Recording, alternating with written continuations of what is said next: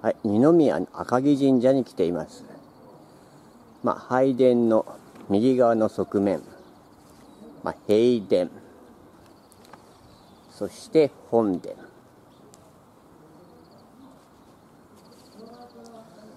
やっぱりね、本殿にはね、二重構造になってますね。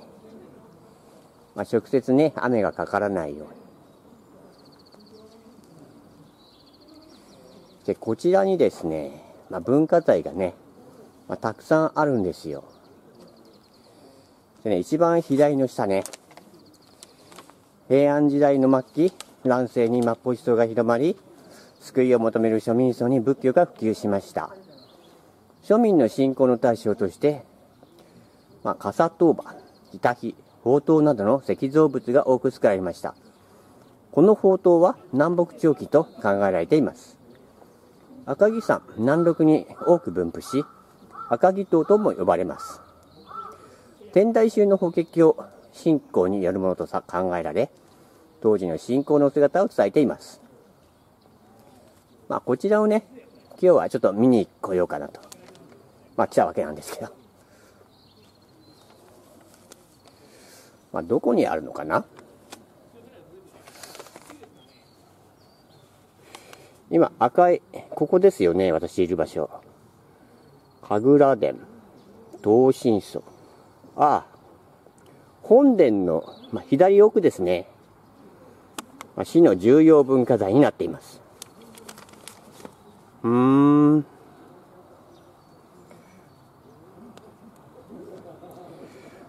こういった感じでね、他にもね、右上のね、なそり面っていうのがあるんですけど、武学の面でね、使われるんですけど、なんかね、なそり面をね、外に出すとね、大雨が降る。ちょっとね、今、ポツポツ来ましたんで、もしかしたらなそり面が、外に出たのかなと。そんな気がするんですけど。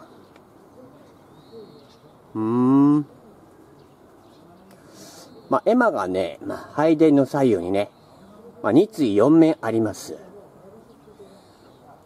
人物と馬のね、飾り馬の図。1対はね、前橋藩主、堺、歌の神が奉納したもの。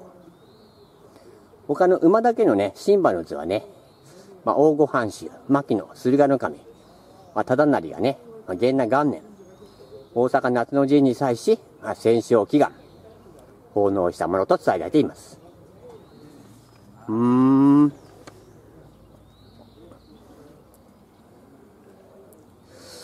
そしてね、今日はね、岸くもね、こういったね、奉納の何か、あるそうです。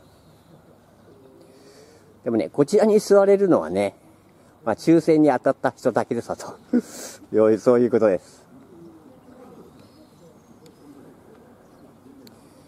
まだね、準備中ということです。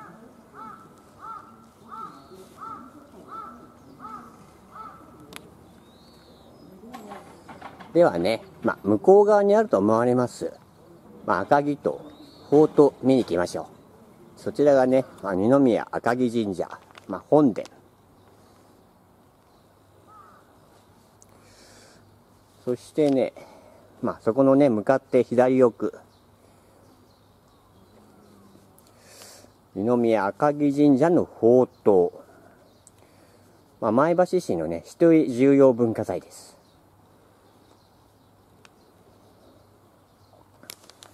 こちらですね。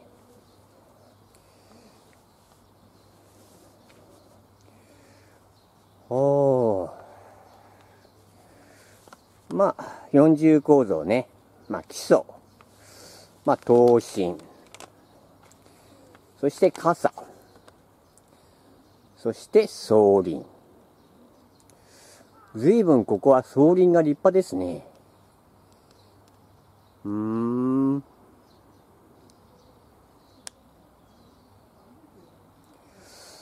このね、刀身を見る限りではね、亀型っていうかな。ちょっと榛名塔と、ほとんど形状は変わりませんよね。こここはね、城南地区ということで、少し離れているんですけど、赤城山のね、南麓。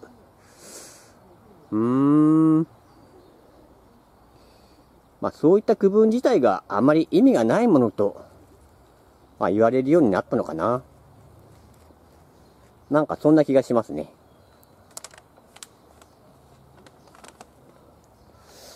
そうだな。東西南北に、種子とかは残ってるのかな。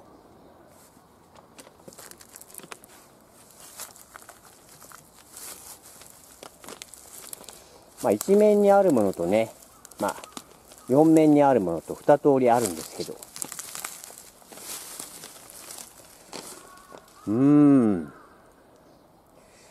こちら側は大きく、傘の部分が欠損してますね。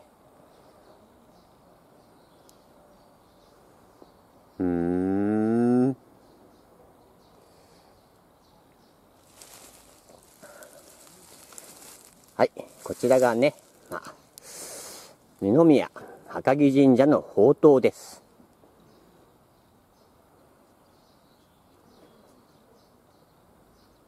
こちらのね、本殿を取り囲むようにね、末社。これはたくさんございますね。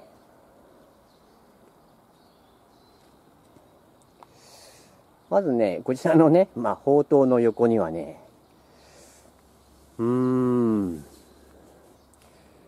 これね、梅の花みたいな、そんな感じになっていますよね。もしかしたらね、天神様、道真公のね、菅原神社。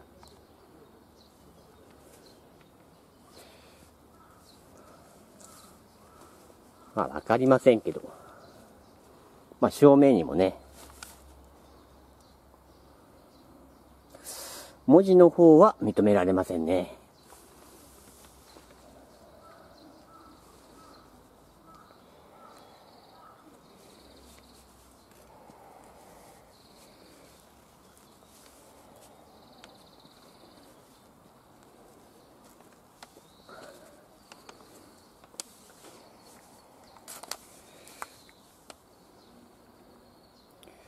白峰神社。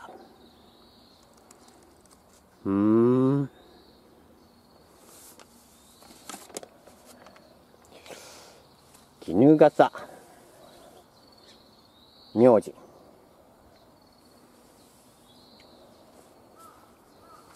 大明神かな。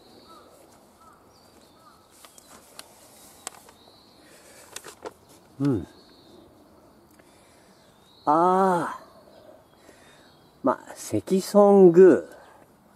よく見かけますよね。関尊宮です。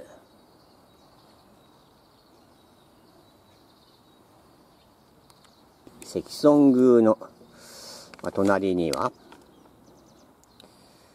これは何て読むんですかね。機械の木。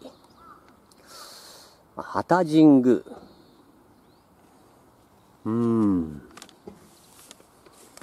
たくさんあるんでね。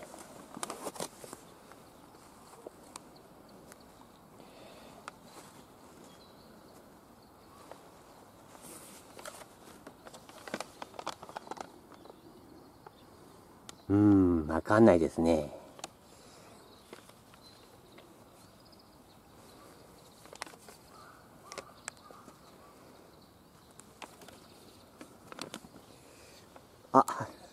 これはわかります。諏訪神社。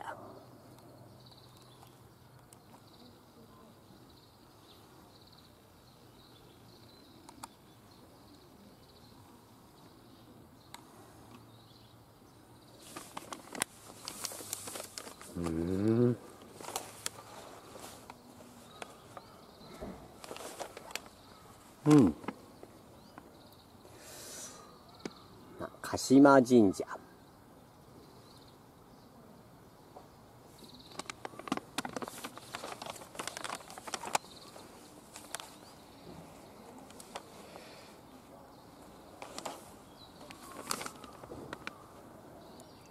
まあちょっと読めないね。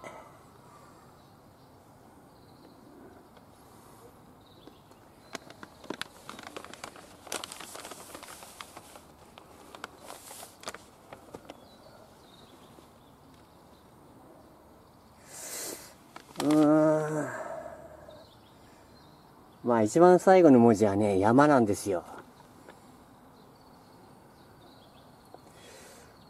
わ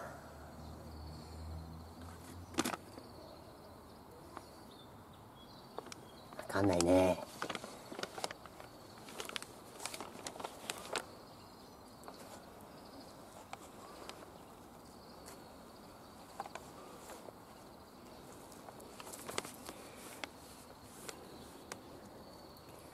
あ、これはわかります。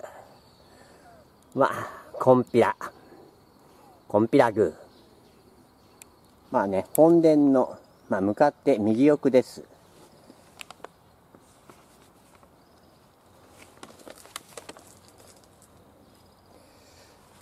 こちらにもね、境内社末社、秋葉山。秋葉大権現でしょうね。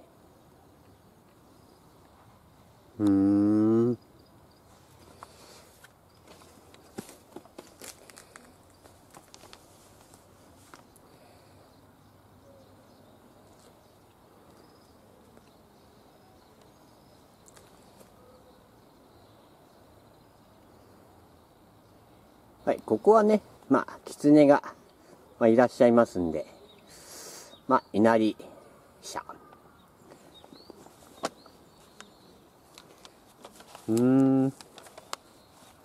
こちら小ぶりな宝塔。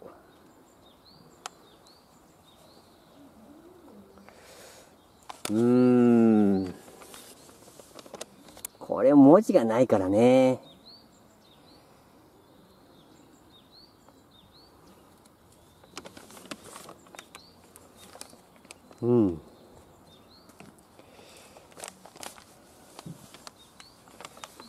ほほー。これは牛ではないですよね。馬ですよね。笑うとこじゃないですよね。はい。わかんないですね。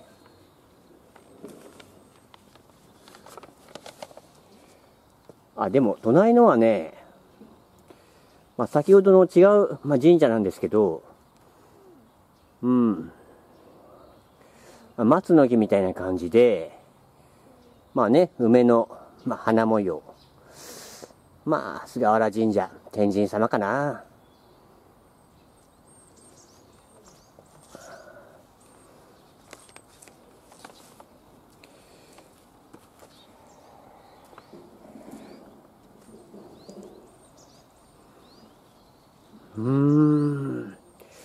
ちょっとこれ読めないですね。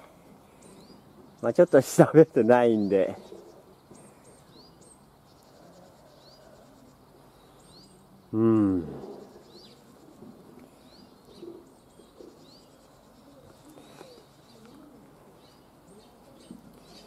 はい、道祖寺。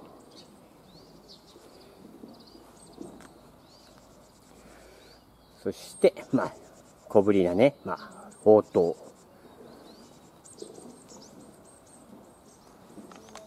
こ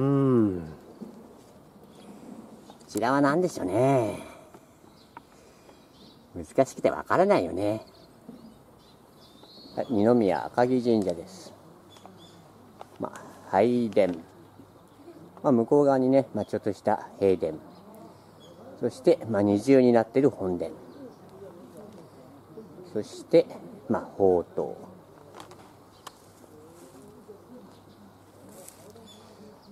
こちらのね、境内社、末社。これは何気なくわかりますよね。一番上の文字はね、難しそうですけど、天の虫。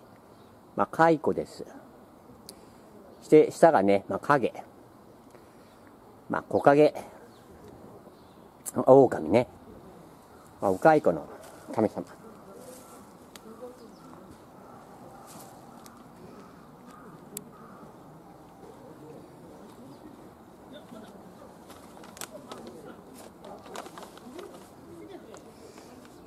そしてこちらは、まあ、絵馬があってね、まあ、いろいろなね、健康から、まあ、受かりますように、学業成就。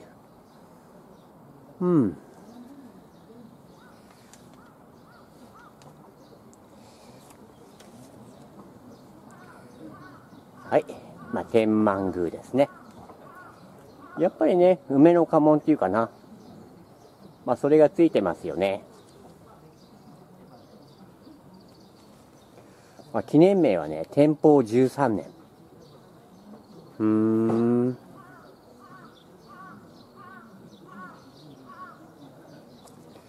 これでね、一応全部の末社回りました。なんかね、慌ただしくなってきましたよ。まあ、きっとね、奉納神楽、まあ、滝技能とかね、まあ、そういったものがあるんでしょうね。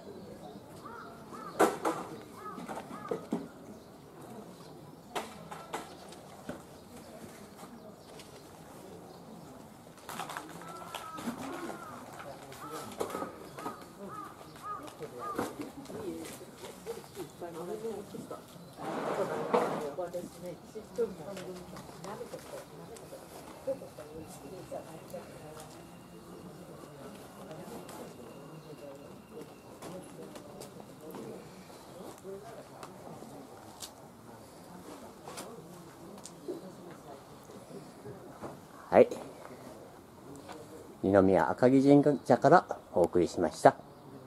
ご視聴ありがとうございました。